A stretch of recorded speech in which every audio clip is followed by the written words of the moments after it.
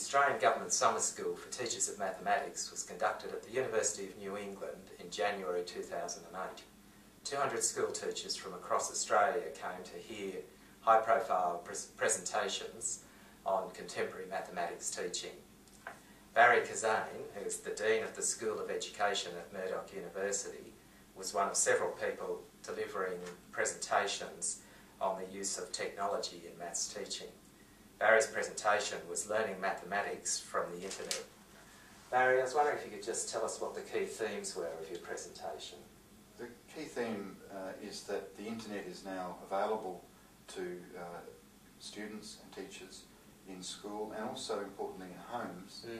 And with increasing access to the Internet, better broadband speeds, better computer penetration, there are a whole lot of new opportunities for kids to learn mathematics and to learn about mathematics and for teachers to teach differently that I thought were very important to be a focus for this particular presentation and indeed beyond.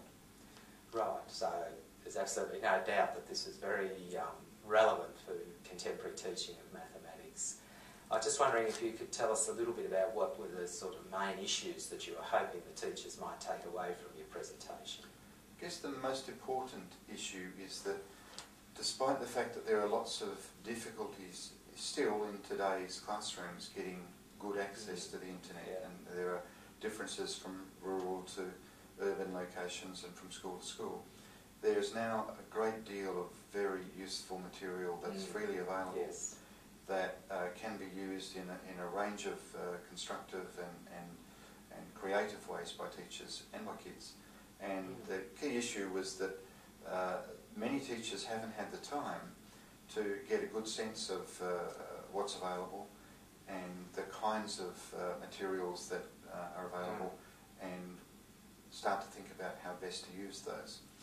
I could give you a bit of a sense of the range of things. We focused on 6 categories of material. Interactive opportunities, which consist of things that students can manipulate on the computer, applets of various kinds that, for example, allow them to manipulate 3D objects or conduct probability experiments in a very hands-on kind of way. Another category is reference material, such things as encyclopedias and dictionaries and references to the history of mathematics and to the ways in which mathematics is used in the world to give a richer an immediate sense of information, access to information when people need it. Another category was reading material. I've said to the people I was with, many schools don't have good library facilities in mathematics, particularly. Even many bookshops don't have many mathematics books, and hardly anyone ever gives their kids a maths book for Christmas or a birthday. And so students don't get much to read. And there's a lot of very useful material on the web that's of a range of styles and kinds, from contemporary discussions about what's happening in the world right now for more sophisticated students and indeed for teachers, through to much less sophisticated things for younger kids in the early primary years. So we looked at a range of those kinds of reading materials that really provide a supplement to the curriculum that is easily accessible and fits in very well.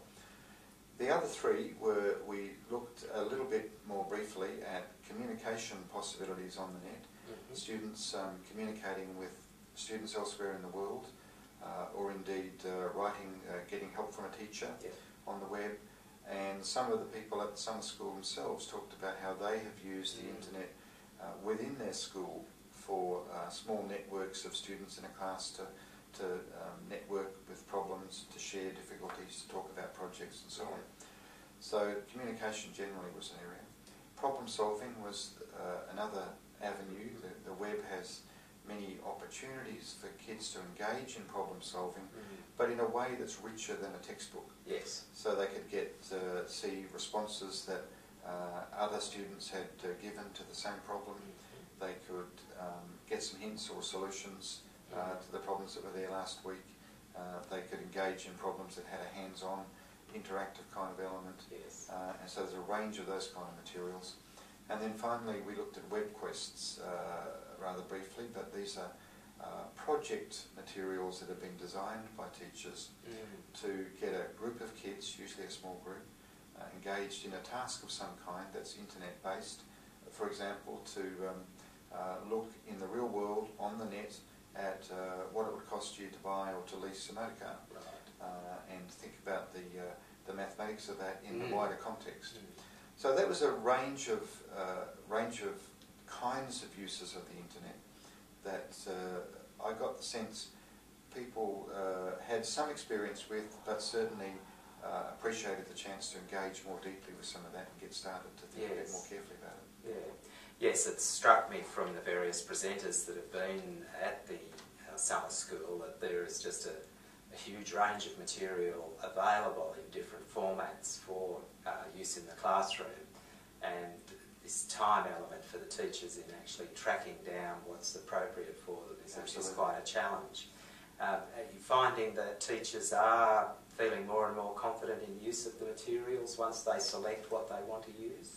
One of the strong reactions I got was that people simply, as you just said, haven't had the time to do a lot of this work and really appreciate the chance to get some good head starts and then can start to deal with the serious problem of how do you use that in a particular context. The contexts vary a lot, but the important thing is to have materials that you can use, and then it becomes a real problem saying this is a terrific idea, how in my setting can I put that into place? So that thinking is starting, and I think people are understandably quite excited about the possibilities. The last few years a lot of things have been developed and have been made available, and the stimulus of the summer school to get people working on that I think has been quite helpful. Yes, and I think one of the great benefits of the summer school is this natural networking that will start to be established, and teachers working together, helping each other. Indeed.